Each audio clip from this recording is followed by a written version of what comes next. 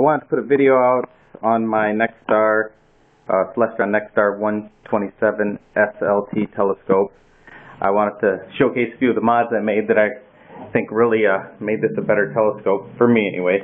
One of the things I did, wasn't the first thing I did, but recently I've done this, is I took the red dot finder and I modified it, took the lenses out, removed the LED, and added a laser. Basically, half a laser pointer. There's a couple set screws here and here, here and here, and over here and here that allow me to adjust major adjustments. Then finer adjustments can be done with these knobs.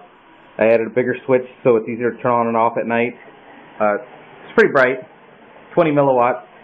You can see it pretty clear in the evening. It doesn't have to be completely dark out, and you can see the beam. Makes it great for pointing stars, doing your alignment, all that.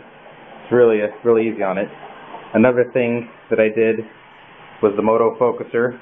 I kind of redid this since the video I put up on YouTube. I changed servos, relocated the infrared receiver, relocated the switch. I think I even changed battery type. So this battery I've never charged in months of using it, and I kept the same controller, and it works great. I've been using it since the video I put up on YouTube a couple years ago or a year ago, and I've never had a problem with it. I really like it. It has a worthwhile mod. Completely reversible, easy to undo all this and put the knob back on, so that's always good too.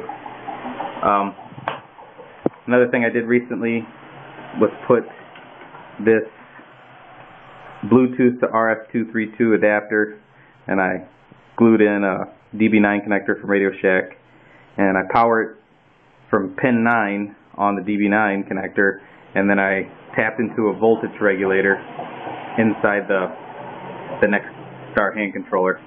Works really well. All I gotta do is turn the telescope on, start flashing, it's ready to be paired up, and then I can control my telescope with. So I use Sky Safari. You could use a laptop, but I use my tablet, Android tablet.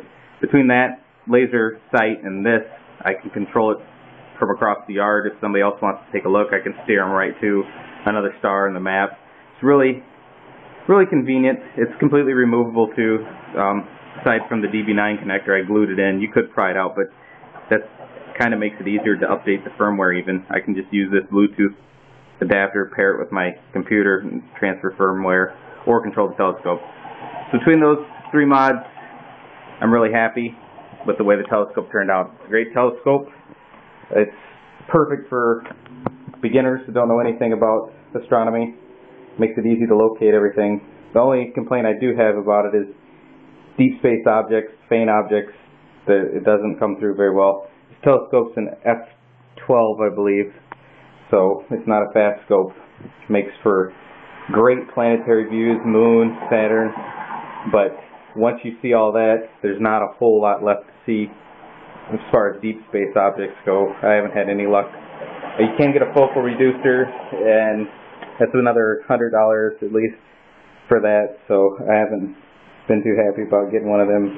I may down the line see if it can actually do deep space objects.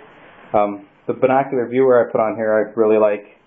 It adds to, from what I understand, it can make the objects even more faint because there's more glass lenses to go through. So that's kind of a negative about it, but I still really like it for the moon, Saturn, well, the bigger, objects in the sky. So that's pretty much it. I just wanted to take a few minutes and show off all my mods. Let me know what you think.